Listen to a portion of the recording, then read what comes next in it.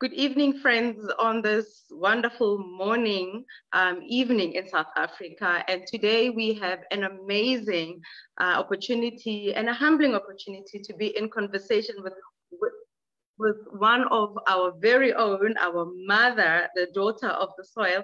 But before we introduce her, friends, my name is Selayalo Arendse, and it is such a wonderful opportunity to once again be with you in the beginning of the week. And I am not steering this ship alone. I am with the gorgeous, the intelligent, the amazing, my amazing sister, my co-anchor, Palisa Sitloholo Sahamutanyane. Hi, OC, how are you doing?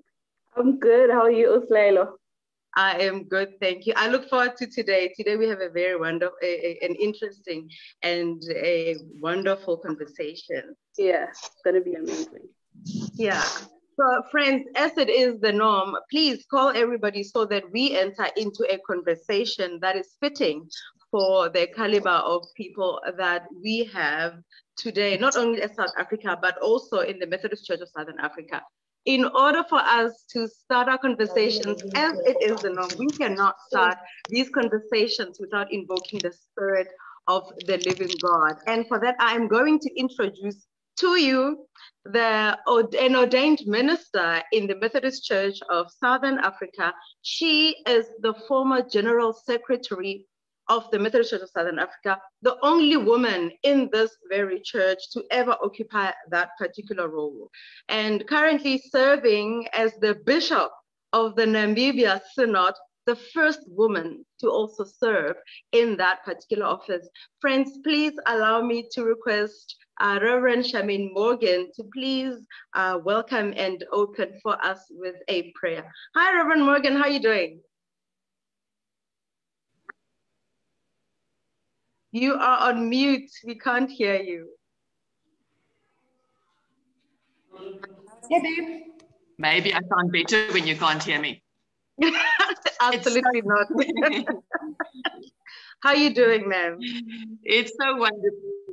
It's wonderful to be part of this conversation tonight. And we welcome each other from across Southern Africa and beyond. And at a time when we are so separate from each other in our own little cocoons, it is so good that there's a reason for us to gather together, even if it's in this way. So I'm looking forward to reflect with you tonight on women in leadership. Absolutely. Shall we pray together? Yes, we may. Thank you.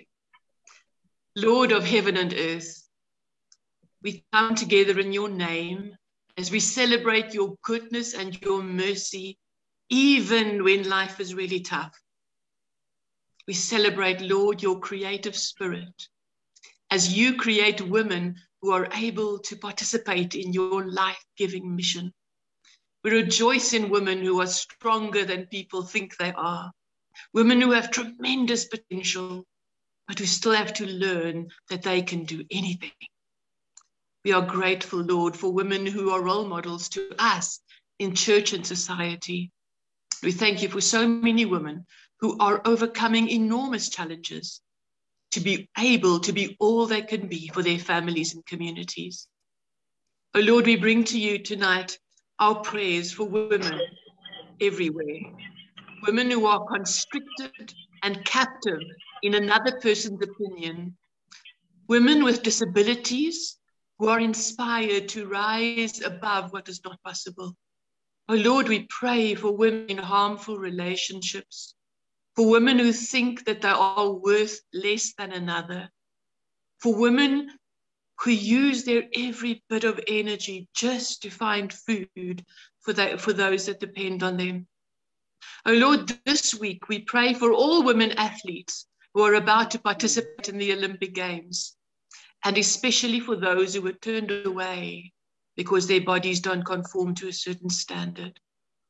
Lord, as we speak, as many who are so very privileged, we bring to you our sisters, our young ones, who we want to take by the hand and lift up and help them to understand that they can be all that you've created them to be. So Lord, be our anchor in this conversation, that this truly may be a life-giving hour that we can spend together. We raise all of our women up to you in prayer, praying that you will give us a vision of your dream for us, that we may be united in your mission. Hear our prayers, we pray in Jesus' name. Amen. Amen. Amen. Thank you so much, Bishop. Thank you very much, Bishop. I would like to greet everyone watching here today in the mighty and wonderful name of our Lord and Savior, Jesus Christ. Amen. And as Sister Lilo had said, welcome to this session today. We are talking about women in leadership, working towards a mission. And we would like to ask our Queen Mother, a very familiar face to this platform, to introduce the topic to us, to just, share some words with everyone about today's topic.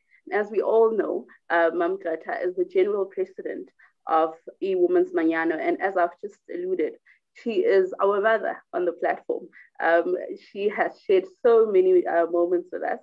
She has empowered us. She has been a source of comfort in so many things. So before wasting any time, I would like to hand over to Mama Greta.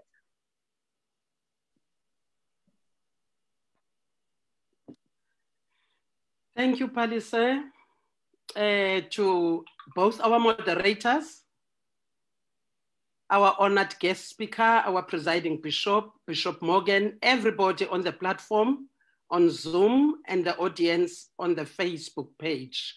I greet you in the wonderful name of our Lord and Savior, Jesus Christ. Amen. Amen. This evening, we have the pleasure and the honor and the joy of having one of our leaders speaking to us about this topic, women in leadership, work towards a mission. And I think everybody on this platform is very familiar with mission. Our presiding bishop won't be disappointed. We're familiar with mission. And with the topic tonight, we've been hammering about women in leadership. The MCSA even came up with quotas of 40-40-20 in all structures of our leadership. 40% women, 40% males, and 20% youth. But the speaker is going to tell us tonight what's the use of that 40-40-20 if one enters an office without a mission. Your reason for being in that particular office or in that particular organization, what is your purpose for being there? If you miss that one, it's useless to have women in leadership then, because it means they are only there to warm the seats and not to deliver. And who's better qualified to speak to us about this topic, if not the woman who entered the office in the Department of Minerals and Energy with a clear mission to put more women on board, to make women involved in that particular industry that was hidden from women.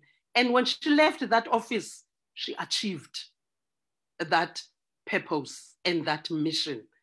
Who's better qualified to speak to us about such a topic, if not the woman who's been a long-time champion of women's rights, and in all her leadership roles, she always focused on women. Even when she was deputy president, her focus was on fighting poverty and bringing the advantages of a growing economy, especially to women, especially to young women. That's her greatest passion. That's why we say it's a joy, it's a privilege, it's an honor to have a speaker of note equipping us as women and as young women that we should have a purpose for being in leadership. And if not, we are just strolling and parading doing nothing. Thank you so much, moderators. We are listening with interest. Thank you.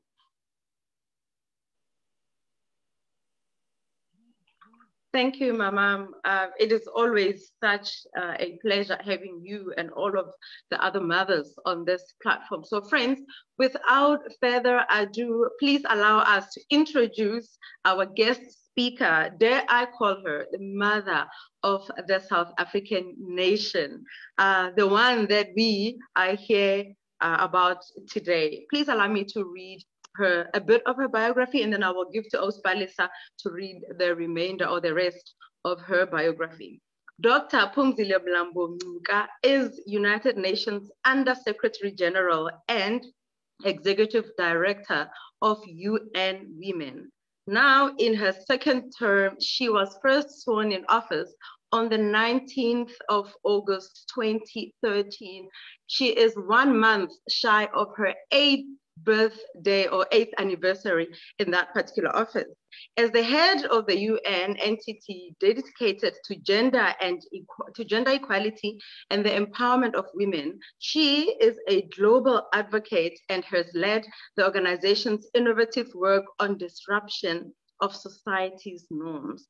Through coalition and movement building among global leaders in public and private sectors and with civil society, she is driving the role women in leadership and ending discrimination and violence against women and girls. Before joining the United Nations Women, she served in the Mandela government as Minister of Minerals and Energy and subsequently Deputy President, working on the fight against HIV and AIDS and coordinating efforts between the private sector, civil society, and government to tackle poverty and education issues. Dr. Mlambo-Ngcuka also worked as a teacher and gained international experience as a coordinator at the World YWCA in Geneva, where she established a global program for young women. She is the founder of the Umlambo Foundation, which supports leadership and education. Good evening, Dr. Phumzile Mlambo-Ngcuka. Thank you so much for joining us today. Thank you. Good evening. How are you on this wonderful, well, it's cold in South Africa, but how are you on this wonderful evening? Well, I'm really fine, and it's wonderful to be with all the guests who are on the platform. I must say it is such a great honor and privilege having you on the platform. Thank you. So yeah, before we continue with today's topic, I would just like to invite everyone that is watching here today to sit back, relax, and enjoy today's session. So for anyone that has any questions or comments, you can just write them on the comment section, and whoever's on the call with us, you can write your comments and questions on the chat box, and we will then present them to Dr. Mlambo-Ngcuka when we do the Q&A session. So yes, without any further ado, I would like to hand over to Dr. Phumzile Mlambo-Ngcuka. Well, thank you very much. It's wonderful to have this opportunity to talk to all of you. I do want to start by thanking an amazing person that you have who is in the Wesley Guild. His name is Xolani Mkhalali, who hunted me like anything in order to make sure that today happens. And I just couldn't help but reflect about resilience. Mm. You know, people who don't take no for an answer. I had a really cramped schedule for today. He unscrambled it and forced my staff to create the space for today. So I just wanted to give him a shout out. And of course, I think he is exemplary to all of us. Yes. And I also wanted to pass my condolences to many of us who are here who have lost loved ones in this period of the pandemic. Friends, co-workers, fellow South Africans, it's been a painful journey. A painful journey also that has been caused by the violence that we've seen in our country, in KwaZulu-Natal and in Gauteng last week. And say thank you to the citizens of this country who stood up and said, "Not in my name," protected property, saved lives. And again, you know, our heart goes for those families who lost loved ones. For the clergy, especially, and I greet respectfully, abafundisi abakhulu esinabo apha. I greet umama uPurity Malinga, umama uSharmaine Morgan, of course umama uMakwenkwe and Nanonke. But I want to say I feel for the clergy, because I actually think that they have this big responsibility of consoling all of us. And part of the leadership that we are talking about is learning to put your own pain aside and focusing on the task and on the mission. But I have been wondering how much saturated they are. You know, I never thought that we'd talk about saturation because of grief. Esithi manje kwehlile olungehli, not kwehlile olungehlanga. The extent of the problem is of that magnitude. So, you know, my first take on the subject that we're discussing on the mission is really about keeping your eyes on the ball. It is about putting yourself aside, and it is about being relentless on what you aim to achieve. Whether you are Xolani or we are Umfundisi, that passion drives progress in our society. The progress of women in the United Nations is guided by the Beijing Declaration. As you probably know, most of you, that declaration provides us with a rich blueprint and issues that we have to tackle as women. Before 1995, when this declaration was adopted, many countries did not have laws that protect women. In many countries, even up to now, more than 60% of their rights are not protected in law. So one of my missions has been to increase the number of women who are protected in law, who have their rights protected so that they can realize their rights. That still does not mean that it is going to happen, but it certainly puts women in a much better position, and that work continues.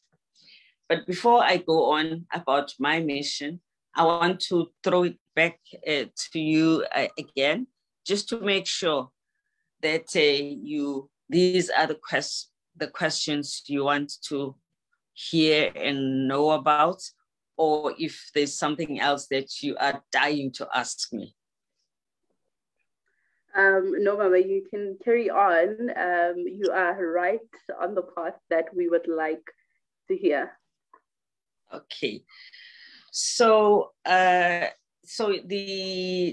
declaration, the Beijing Declaration, in which African women participated actively, was also written by women from all over the world. The highlights of the declaration included promoting leadership of women.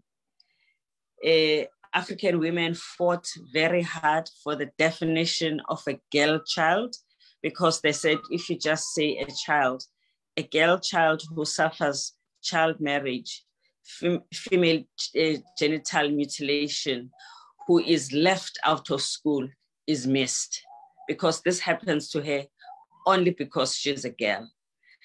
They also fought for political participation in peace processes. In many countries, as you know, we have wars which leave women out once the peace has been completed. They fought for economic participation and women economic empowerment. They fought for education and more. So my mission has been to implement and ensure the advancement of this job. But I have to tell you, it has been hard. I have not been able to implement everything and take it to where I wanted it to be. Not only has it been slow, it has been very uneven, because there are countries who made impressive progress, but there's many countries, especially those who need it most, where progress was not happened. In the passing of laws, for instance, in many countries, the countries that we were able to assist in changing the laws started with those countries who are much better economically, and then came the rest of us. South Africa is not bad in this area, but countries where there's religious authority and traditional authority, that is still difficult to do. So this is the work that is still remaining. We helped and supported countries to change their constitutions. 35 countries changed their constitutions because their constitutions were discriminatory. When we adopted the charter, there were almost countries who are just in the two hands, who had laws on violence against women.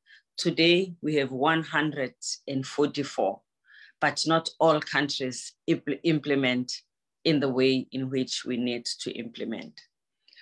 We then saw that education became critical to many governments.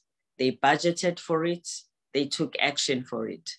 So in many countries where girls did not go to school, the girls began to go to school. But we still worry because so many children, especially in countries that are at war, still drop out, and many still do not finish. It has also been clear to us that the agenda in Beijing was adopted without investments being set aside to address this agenda. So for me, it was critical to address the funding of my institution. I came to UN Women, and UN Women was at $350 million US, just $250 million dollars a year. And obviously, I got a shock of my life. And it was also not as central in all of the deliberations of the UN as I had expected. So the need to make sure that there is no event, no conference, no activity in the UN that goes on without the women being integrated became important to me. And I am glad that this has been something that is embraced now by many governments and countries who are supporting us to diversify. And as you know, each year we have the Commission on the Status of Women, where all countries come together to deliberate on a topic in order to contribute towards the elevation of the status of women. But it is a tough conference because you have 194 governments that are very difficult, with a different attitude towards gender equality, and trying to get them to come together to make a decision is difficult. You find that instead, sometimes of raising the status of women, the status of women is brought down. It is for that reason that we decided that we are going to launch Generation Equality to support member states, to complement member states in being ambitious about the changes that they want for women, to invest in the changes that we see as critical at this time, and to make sure that we have a much larger diversity of stakeholders that are taking responsibility for gender equality, become intersectional, intergenerational, diverse in age, diverse in sector, and making sure that it cannot be just governments and civil society who are playing a role. And that was for us a big opportunity, which we just completed in France last year, having achieved some of these critical milestones that I have highlighted. But implementation now, using the 40 billion US dollars that we were able to raise, something that took us 5 years to put together, moving from just above $250 million to 40 billion has been a journey of difficulties. And finding the diverse stakeholders has also been a journey of difficulties. And finding people who want to accelerate so that in the next 5 years, you as a big constituency in society can really see the changes that together we are beginning to make. The focus of the topics that we are dealing with in this initiative, which we now call Generation Equality, which is an addendum to the Beijing Declaration, gender-based violence, economic rights and justice, climate change, leadership of women and women's movements, innovation and technology, and sexual and reproductive rights. So let me stop there again and make sure, because I was hoping we're having a conversation, so I don't want to be talking alone. I would like you maybe to ask questions, maybe with this background that I have given. Thank you so much, Doctor. I think sometimes it's always nice to hear your progress in terms of your office and what your focus is and what kind of implementation you guys are looking forward into effecting. And thank you so much for such a wonderful address. But one of the things I would like to also bring to the fore, you are saying that you had $350 million per annum, which was earmarked for the work that you do. And now you're talking about 40 million Rand that was raised. Is this over and above the 350 million, or is it separate? No, 40 billion US dollars. Sure. So, but let me just say, we did not become a rich organization. Our mission was to raise the money for women and girls of the world, not just ourselves. because this is a challenge that is faced by women everywhere in the world. Women's ministries usually have 10% of the budget funded from their governments in most countries. Women's organizations never have a full budget for the work that they try to do. And we see also women in private sector and everywhere still experience unequal pay. And part of the money has been to push some private sector companies, those that we could convince to pay equal pay. We've also pushed countries towards minimum wage in the sectors where people were severely underpaid. And because of the pandemic, where the jobs that were lost during the pandemic were mostly lost by women, 2/3 of the jobs that were lost by women who do not have a plan for a rainy day, who are therefore exposed in this situation. So some of the money we mobilized for entrepreneurs in different countries to go to the relief of these groups. So, and of course, for ourselves as well, and for other UN agencies who are tackling gender issues. But it certainly is a big run from the amount we started with for us to have generated this much, not just for ourselves, but for women and girls of the world. I hope some of it will come to you too. That brings me to my next question, Dot. How do we access the 40 billion in order to maximize the work and equipping women in entrepreneurship? So how do people access this $40 billion?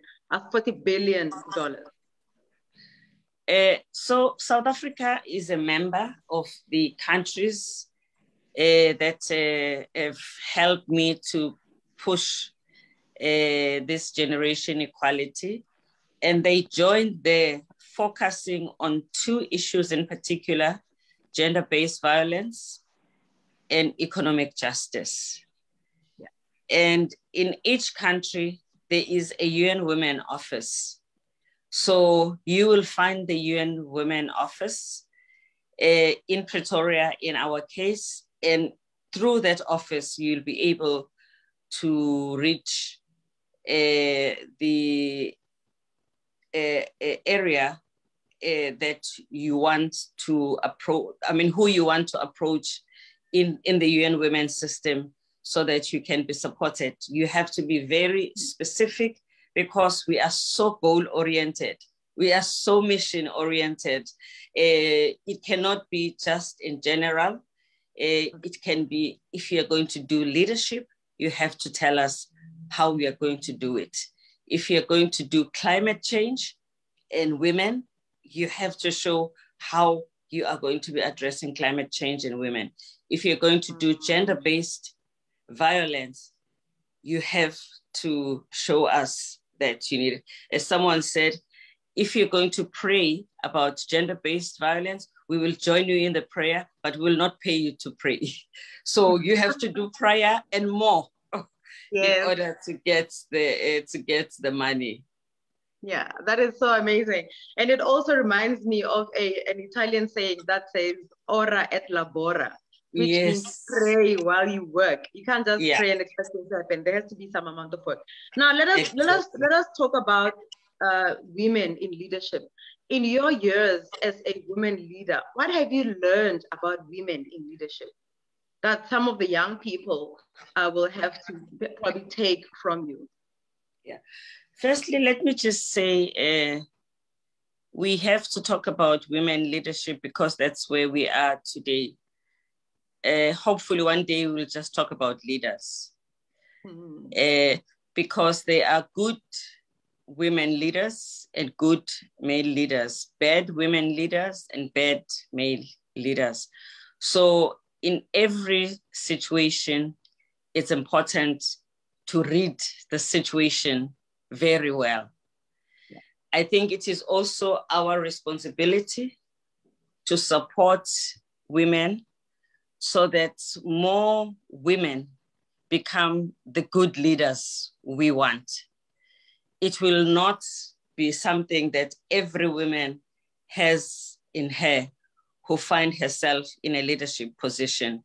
She needs to be supported to be strong. And that support has to go with clearly helping her identify what it is that she's expected to do. I think of many women who are in politics like I was. When you get into the department, you have to know what is it that this department has to accomplish. Every department has a strategic plan that needs to be completed, has got laws that guide your department, and you have to push for compliance with those laws. And that you then make your mission. And you supervise that in the department that you're in, you don't stay year on year. You have not passed a law. You have not amended a law. You have not seen for the implementation, and you have not developed programs that assist in the implementation of the law. So it is important that as women leaders, as women, we support the women. It is important that if you're a woman leader, you shape your destiny.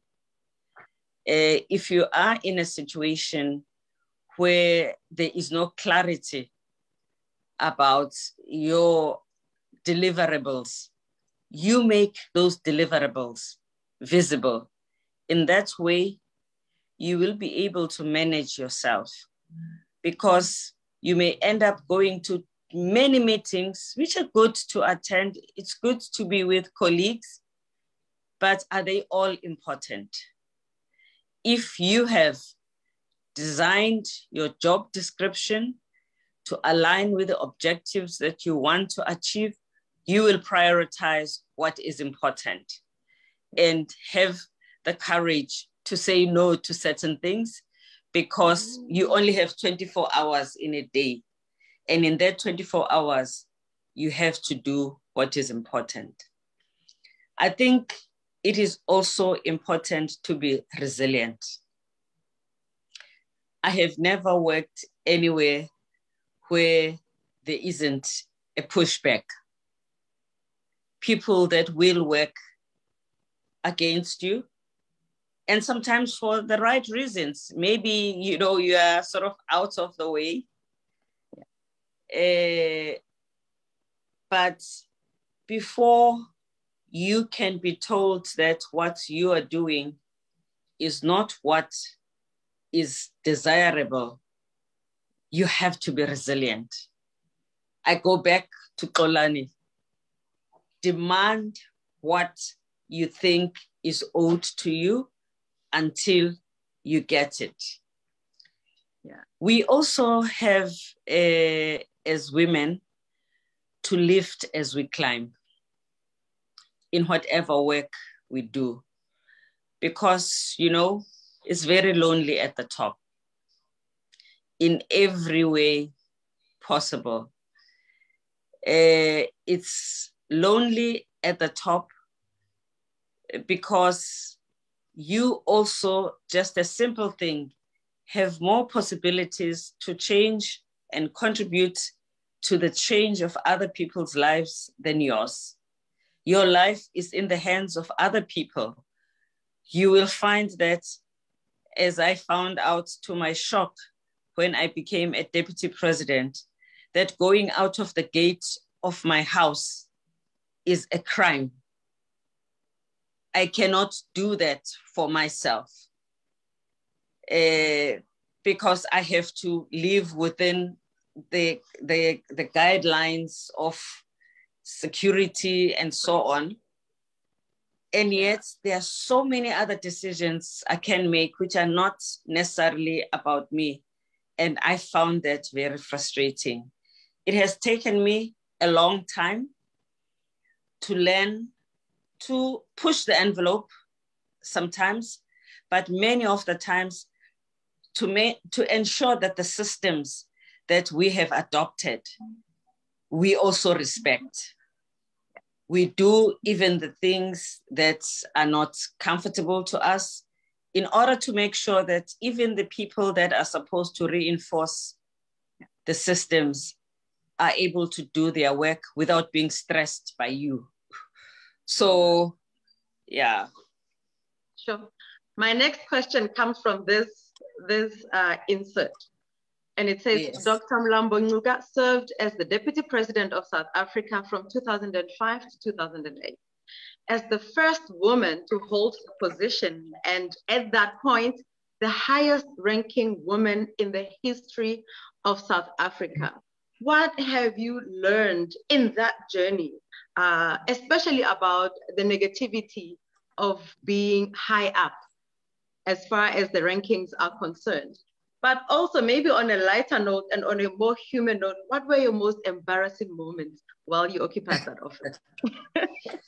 Yeah, well, I have to say that if all of you remember, I was the least likely person to be appointed to that office for all kinds of reasons that had to do with the case that took the former deputy president out of the position. I was related to one man who was prosecuting. And for me to then get into that office, I said, oh, hell no. I realized that there are chances that this will create its own problems, but I was there.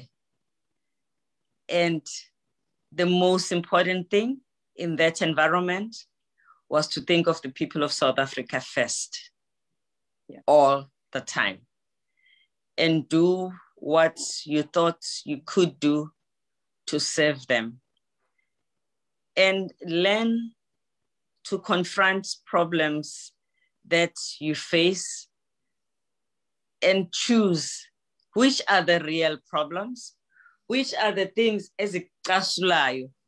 Koda, you can just shrug your shoulders and just let it go, because it's a pointless fight. It's energy not worth losing, and keep your focus on the ball. But also reach out to the people you have to work with and try to create an environment where you can work together. That does take a lot. And it is important that if you are a leader of a team, you become the example of what you want your team to be like.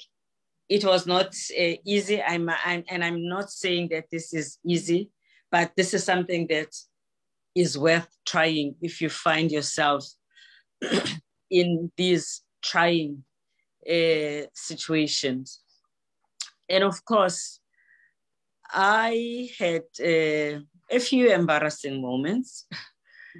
At one time, as a deputy president, I did not realize that there are places I cannot go. Because, I mean, a person like me, I started as an MP, so I know what it is like to be an MP. And then I became a deputy minister. I know what it is like to be a deputy minister. Then I became a minister. Then I became a vice president. So I know all the corners of all these groups, where you find them when you need them. And sometimes it's not necessary. It was not necessary for me to always have to over-formalize the things that I do. And in many cases, I would be fetched being where I was not supposed to be by my protocol people to say, you are not supposed to be here. You are now a deputy president. Yeah. And yeah, it was something that I would have loved to resist. But again, you figure out that, you know what, some fights are not worth fighting. But I would be embarrassed as I am whisked off away from the people that were my true advisors in many cases and friends as well. Sure. Talking about that moment, and before I give to Auspalesa for further questions, you know, in certain cultures, and you being an African child, a daughter of the African soil, women are expected to act in a certain manner, and you know, according to certain constructs of culture. So what advice would you tell to women who are seemingly constrained by tradition, where acting with assertiveness and being confident and with resilience is seen as culturally unacceptable because the man is in charge, or that is the role of men? So what advice can you tell to young women who find themselves in those type of situations? I mean, we hear a lot about culture. And culture is not static. Culture is dynamic. It can be changed and must be changed. I do not think that you have to confine all of you to culture, but also you must choose your battles so that you are not fighting every day, everywhere. But there are many things which are important to you, which has to do with your career, which has to do with your rights, that you must not accept. No one has a right bigger than yours, culturally and otherwise, that can lead to the violation of your rights. And that is where all of us are change makers, because if we all do it, we then change it for everybody. I also think because Africa has a hierarchy which is influenced by age, we respect older people. That is still important to do. And you can be respectful without allowing yourself to be abused. So it's, you know, knowing when and how to make that difference. We have a UN charter which is applicable to everybody. Countries signed and adopted that charter. They did not say, but in my country we will beat up women because it is our culture. There's nothing like, there's no country that has said so.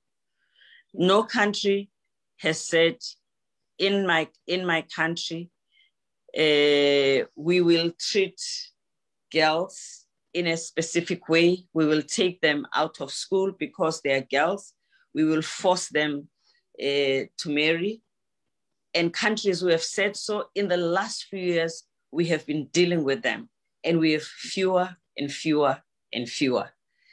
And if we had all sat down and said, this is the situation, you have to accept your circumstances, no change would have happened in all these countries. Absolutely. Thank you very much, Mama. Just to follow up on your statement about girls not being able to go to school because of their girls, of their gender, of their sex. How is the United Nations assisting with the ongoing abductions of young girls in Nigeria? That's actually one of the questions we also have on social media, where someone wants to know that what steps have been taken, because we know that some of the other girls have been found and some have managed to escape. But I think this is one crisis that not only Nigeria, but the rest of the world is facing, that we've got young girls who are being abducted and forced into being wives and stuff. So how has the United Nations approached that particular situation?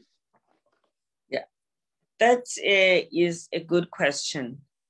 And it is not just a question of women, it is a military question, because the girls are stolen by extremists who are terrorists, who steal the girls in particular in order to take the girls away from progress.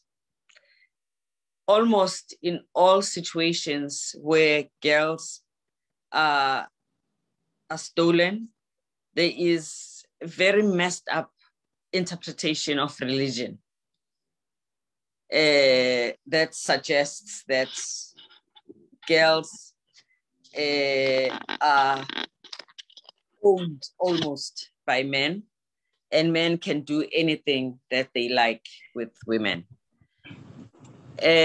We, not me particularly, but the support system, the political missions of the United Nations, the different member countries with stronger military have been asked to be the ones that are joining with the Nigerian army to pursue these terrorists in search of these girls.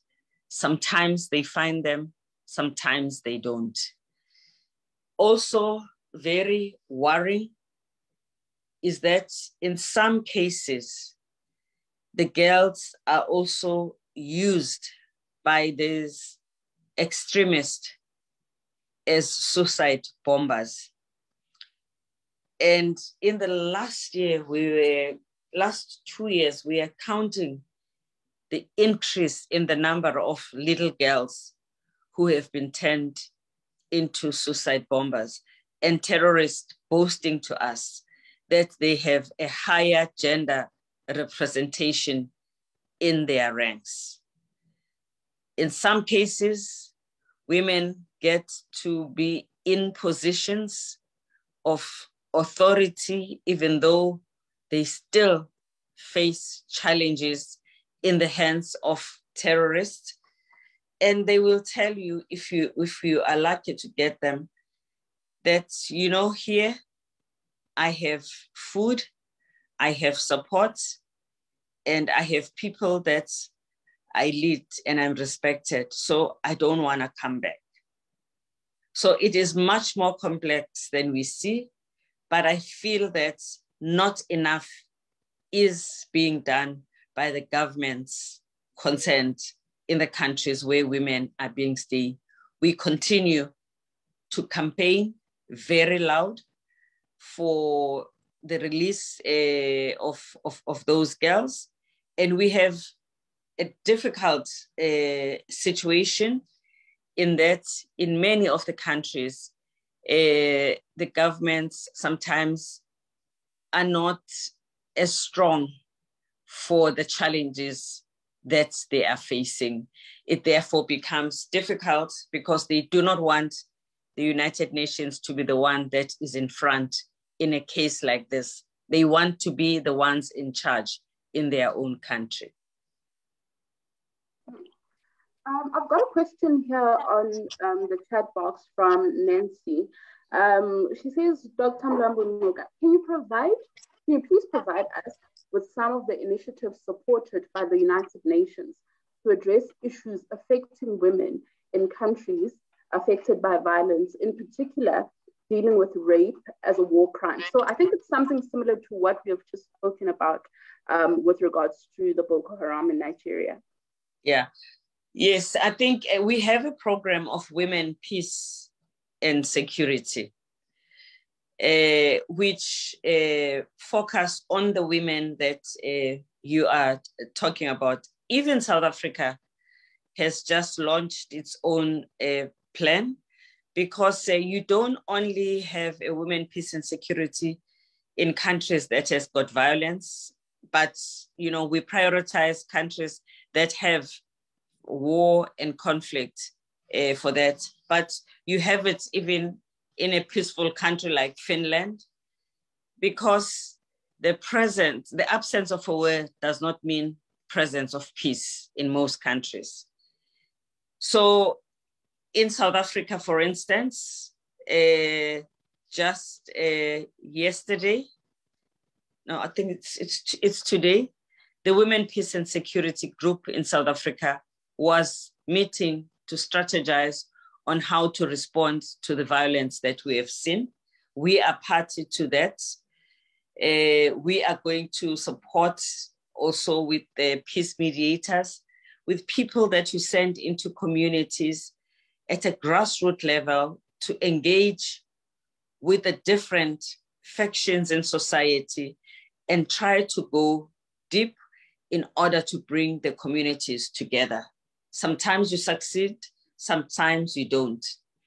We have mediators in Burundi, for instance, which we sponsor, which starts from grassroots level right up to the top, who are the ones that make sure that a violent scenario does not develop without anyone paying attention and making sure that the scenario is diffused. You have many of those women also ending up running to parliament and become the spokespersons for peace in their new role in parliament. In Sudan, as you know, women played a critical role to bring about peace. I will be going to Sudan in the next 2 weeks, for instance, as part of the many peace missions that we do, and to engage with the leadership there, because the representation of women in the structure that Sudan is forming is not where it is supposed to be, even though on paper it is there. The women of Sudan themselves, who are highly educated, highly competent, are standing up. They just want solidarity. And this thing of solidarity has been very important.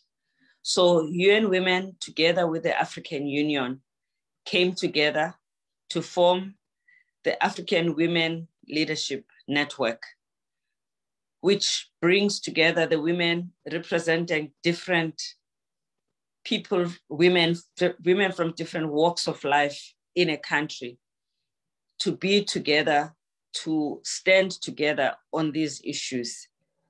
And I'm looking forward to the formation of the AWLN of South Africa.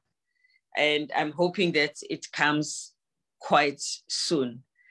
But AWLN in every country has also a strong component of church women who bring the moral authority to many of the issues that these women tackle, releasing women from prison, dealing with women who are affected by sexual violence, because, as you know, these days, more and more, sexual violence is also a means to subjugate women in conflict areas. It has been so difficult for all of us to bring many of the crimes that men commit against women to court. The one or two that we have been able to take to the Criminal Justice Court, International Criminal Justice Court, was after moving mountain mountains. So the need for women leaders is critical so that the passage is not so clear. And of course, we work in Latin America. We have worked in Colombia. We have worked in Peru. We're working in Guatemala. We're working in El Salvador. And we have worked in Sri Lanka as well with the women human rights defenders, defending peace for women, as well as the protection of women who fight for the environment in many of these countries against mining companies who are, in some cases, providing interventions that do not help the long-term environmental viability of a country.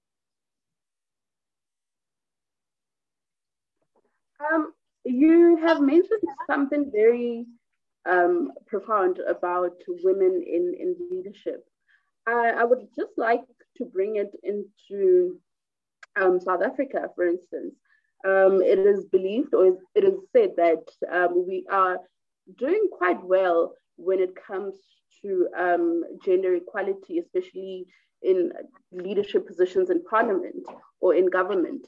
However, how do you think we can improve that ratio from changing it just from saying we are balancing the scale with women leaders? How do we then convert it from women into young women? Because I believe that one of the issues that we are currently facing right now is that majority of the country's government right now are pensioners, if we were to put it in retrospect. And we hardly see young leaders, particularly young women leaders. How do we then change that and groom young women into leadership positions like government positions? Now, absolutely a good question. Engaging young people is critical.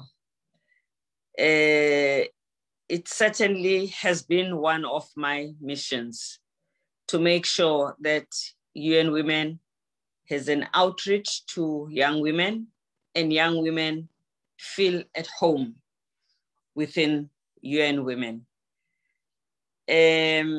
Because if we do not do that, we will not have a long-term view. And people like me, who has been a gender activist since, I don't know, many, many years, we cannot be the people who are the face of the struggle. We need younger women to be there. And young people today, as young as 10, have amazing clarity. We have youth organizations that are led by young people. We have seen the young women who are leading the climate. In Africa, they are leading the end of child marriage and ensuring that girls are going back to school. So we cannot say we do not have the women, the young women, that is for sure. We need to put them in positions of authority in the committees of the different organizations that they have. And we need to support their own organizations where they are by themselves. And we need to make sure that when they are in our committees, they have real responsibility. They are making real decisions in this organization. As I am saying now, in fighting to amend generation equality, the role of young women was critical. In Beijing, it was not. We fought for the recognition of the girl child and not so much the youth. And now we want the girl child and we want the young woman to be in front. That's where we are now. And we were able in France to bring young women from all over the world. Exceptionally amazing to see the amount of young people from South Africa who were there, who know exactly what the issues are and what needs to be done.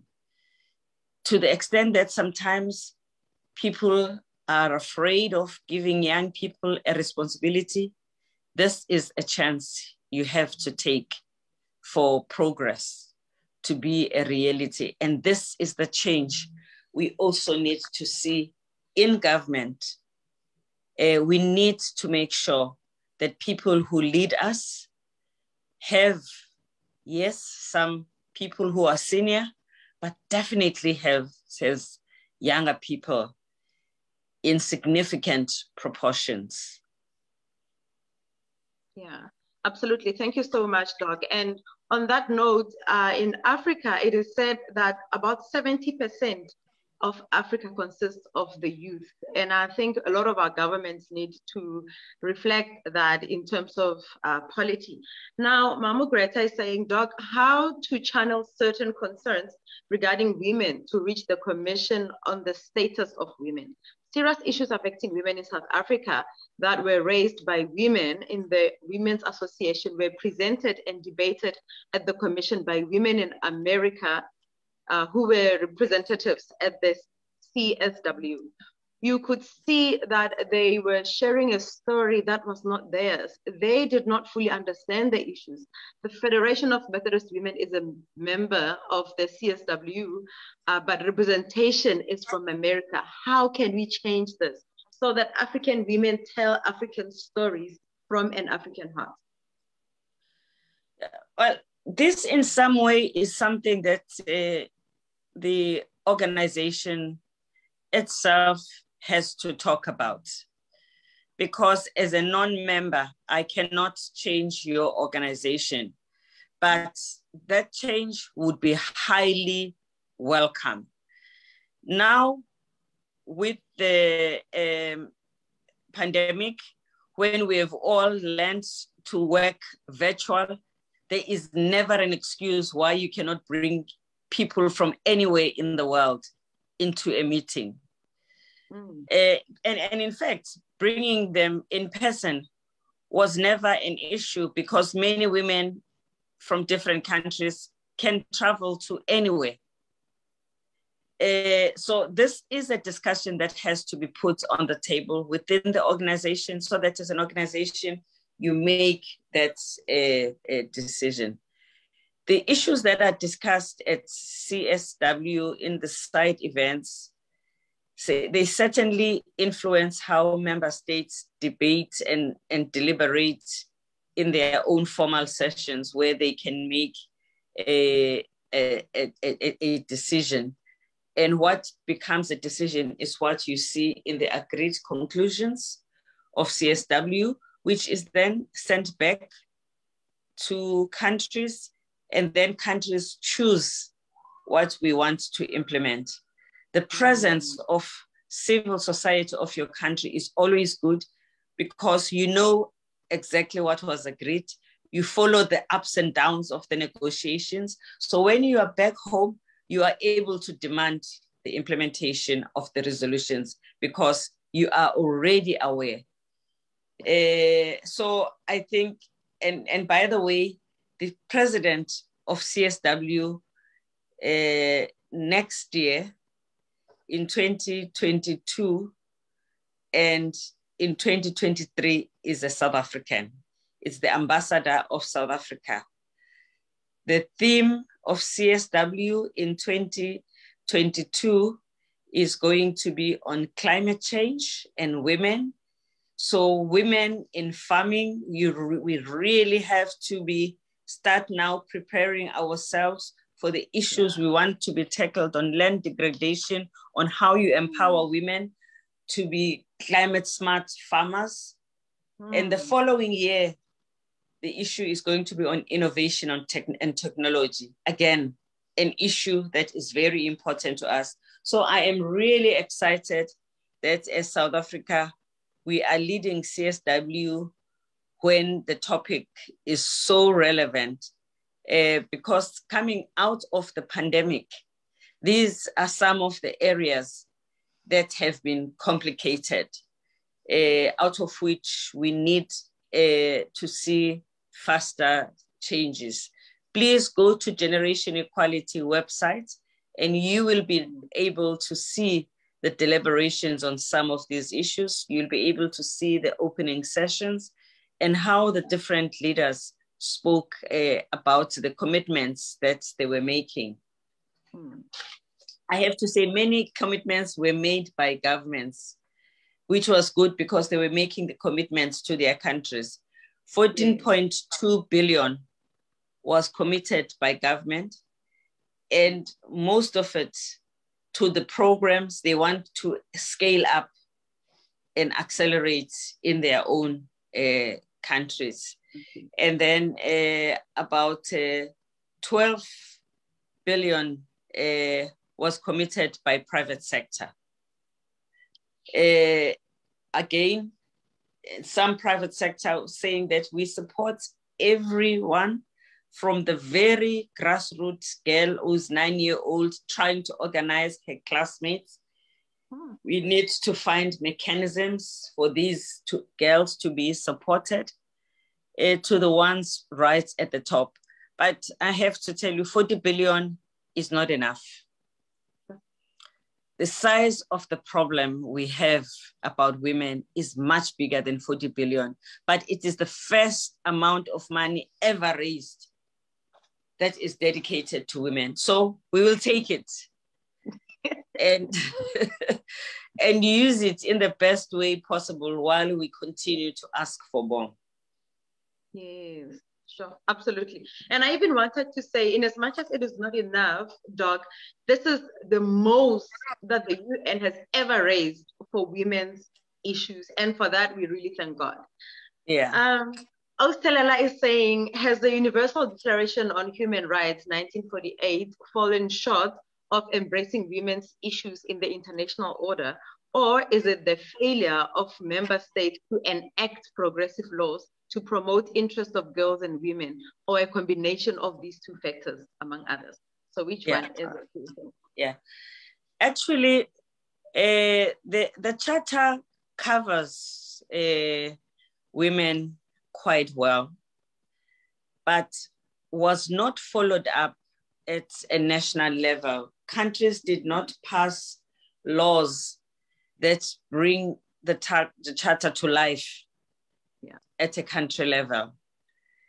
And in countries where that was done, you see the difference. We have to always make sure in our countries that what in South Africa we call Chapter 9 institutions really assist with these issues. Because even if you can make decisions at an international level, if you do not have the basis at a country level, they still fall short. That is why at the beginning, I started by saying, when I started here, one of my missions was the passing of laws that end discrimination against women. Right now, we have been able to then raise $6 billion just for the eliminating of discriminating laws for Southern and East Africa. Just that region still has an intense number of laws that are discriminating against women. Sure, thank you so much, Doc. Before I give back to Ospalisa, what is your opinion on the impact that the church has on, one, these discriminating laws, but two, the elimination of the very same discriminating laws? Unfortunately, the countries where we've seen less progress is the country where the church is very strong. It has taken the fight of women to just push forward. It's the Muslim faith, it's the Christian faith, it's all the other smaller but strong religion that we have in different parts of the world that have worked against women. And that is why in UN Women, we reach out and want to work with the women in the church and church leaders. Nami ngaze ngacishe one day ngazigamba ngathi I am a church leader siyafa because of the frustration. Yeah. In the work that we're going to be doing in generation equality, we certainly at UN Women will be working and reaching out much more to churches. In South Africa, we work a lot with churches. It has been with the work that we've done with the churches in some parts of the country that we were able to reduce violence against women, working and challenging shebeen owners because a lot of violence happens after drinking, which is detrimental to women.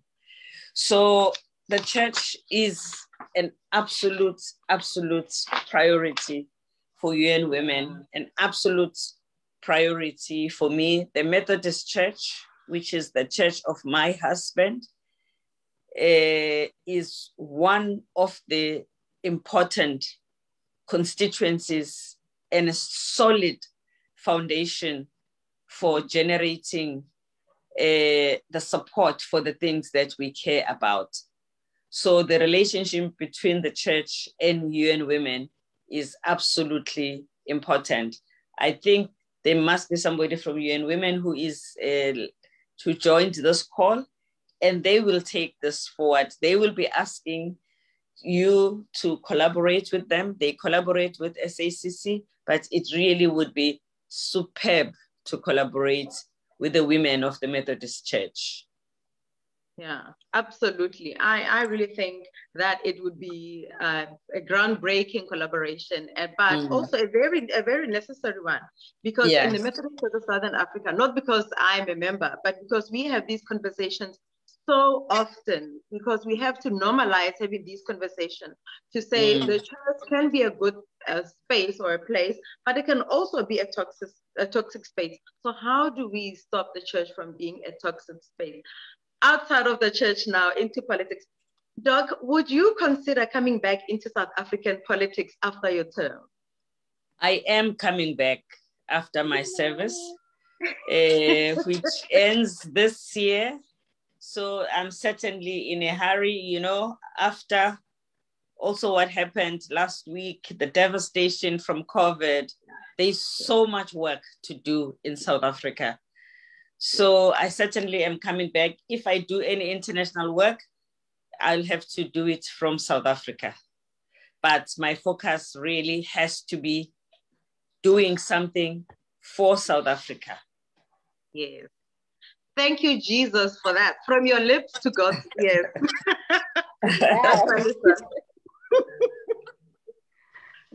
Thank you so much. Time is not on our side. The hour that we were given has long passed. But there is a burning question here, Doc.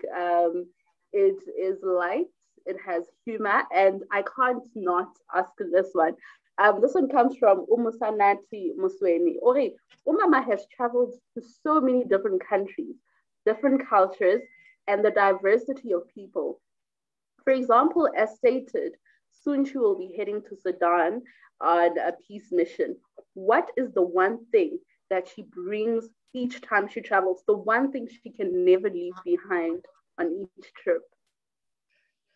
You know, on difficult question, but really on each trip, the one thing that you must never leave behind is your humility, because that brings you closer to people of all ranks, from the most grassroots to the one at the top.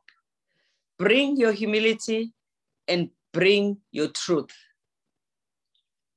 Be strong enough to tell the truth,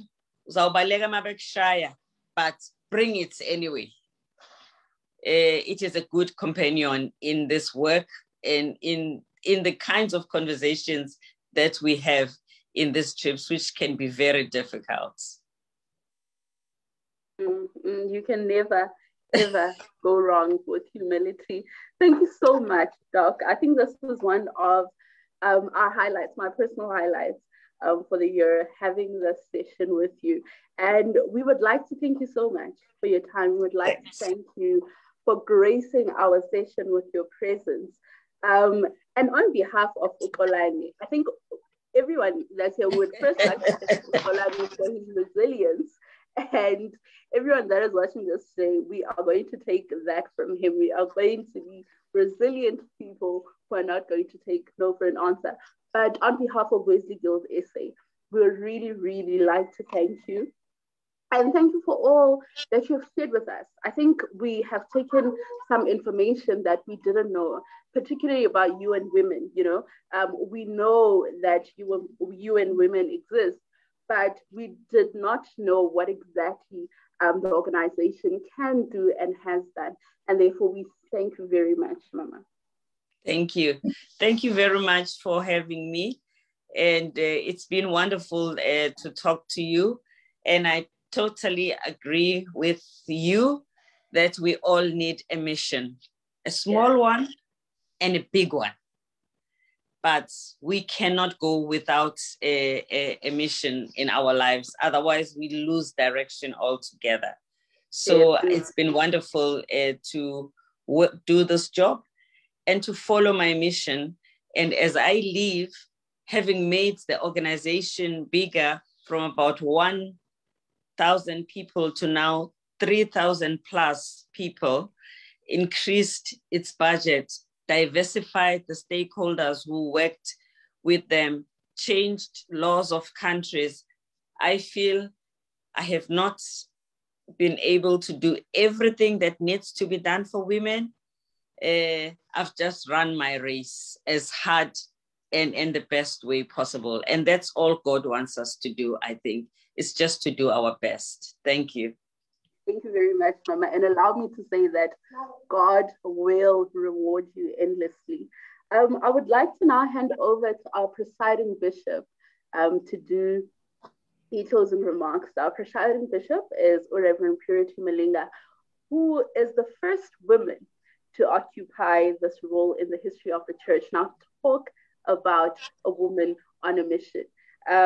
She was also the first woman to be elected as bishop in the MCSA, and she is no stranger to this platform. We were talking to the presiding bishop last week, and she is here again this week, gracing us with her presence. Over to you, presiding bishop. Thank you, moderators.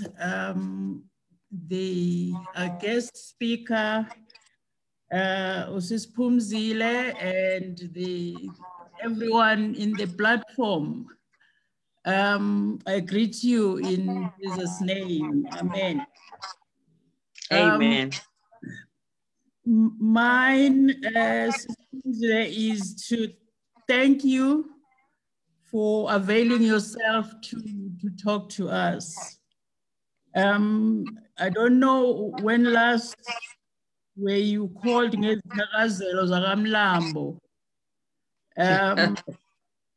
I Googled this one. I don't know, because sometimes Google tells you things that are not there.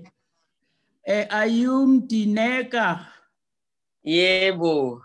Oh, wonderful. Umlambo omkhulu ongawelwa muntu. Unguchibi.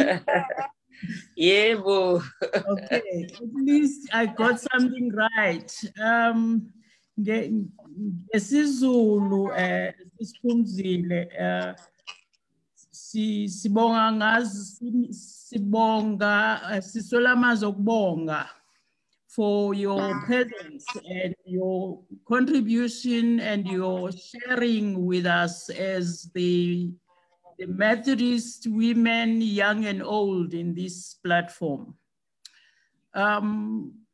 Whenever we watch you and hear of your work as South African women, we become so proud because you have put us as Black women of South Africa on the map in the world. And God has used you to touch the lives of many women, particularly women who are struggling with the laws of their countries, struggling with oppression, but with the work of UN Women, since you have been there, there has been a lot of change that a number of countries are talking about. And so we are very proud of you and we continue to pray for you. And we are excited to hear that you are coming back home. After the past week, as you have said, there is so much work that needs to be done. And on behalf of the Methodist Church and Methodist women, I want to say that the information that we have shared is going to actually help us to get involved and to fulfill the mission that is before us as the Methodist Church. You have shared with us many important advices for women in leadership. You talked about keeping your eyes on the ball, and you talked about lifting as you climb, reaching out and create team spirit and so on. All those are important advices, particularly for those who are in leadership, young and old. And so I want to really thank you. And again, thank uXolani ositholele wena, usenzele into enkulu. So on behalf then of everyone in the platform, ungadinwa nangomuso masicela uvume uzokusifundisa usincedise. When you come back the next year, we definitely are going to hook up with you and work together with you. God bless you. Thank you. Thank you. Back to moderators. Thank you very much, Mama. Thank you very much, Presiding Bishop. Yes, I would really like to thank everyone that is on this call and everyone that is watching this session for joining us. And I would like to extend my gratitude once again to Dr. Phumzile Mlambo-Ngcuka. I would also like to thank my co-host, the beautiful Salayla Arinsa. From me, good night and God bless. Before we hand over back to the Presiding Bishop to close for us in prayer, I will just hand over to Salayla to do her goodbyes. Good night. Thank you so much, Ausbalisa. There's also, I must add, that it is one of my greatest highlights. It gives me so much pleasure and it humbles me immensely whenever I talk to women that I look forward to and that I look up to, because I'm looking at you, Dr. Mlambo-Ngcuka, and I'm like, that could be me, you know? So I'm seeing myself in you. And I always say to people that we have on the platform that there is a young girl somewhere in some very deep rural area that might watch this conversation and say, so it is possible for me. And we thank you for that. We thank you for the teachings We thank you for sometimes teaching us without even saying a word. You know, you have taught us with the way you have led your life. You know, despite anything, you continue to be a woman of valor and a woman that most of us would like to be like.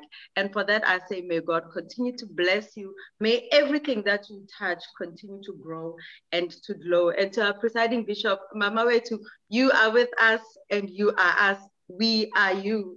We are so happy that you always have time to join us on this platform. You never look down on this platform and say, this is a platform of young people and therefore I don't have time. And for that, I want to be like you one day, from my lips to God's ears. So from me, it's thank you. Me too.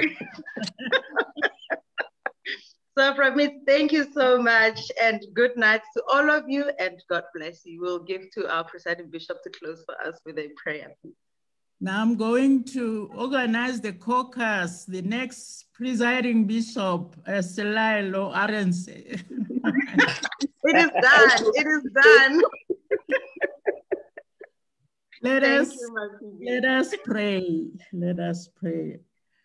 Gracious God, we thank you. We honor you for times like this that you give to us. Times to celebrate life and gifts that you give to women and men to serve you in this world. We thank you for Sis Phumzile's life and her ministry and her mission in life.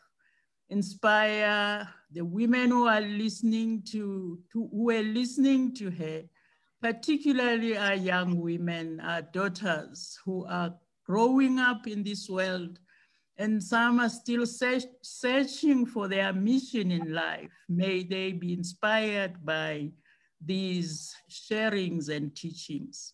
Now may the grace of our Lord Jesus Christ, the love of God, and the fellowship of the Holy Spirit be with us all now and forevermore. Amen. Amen. Thank you very much.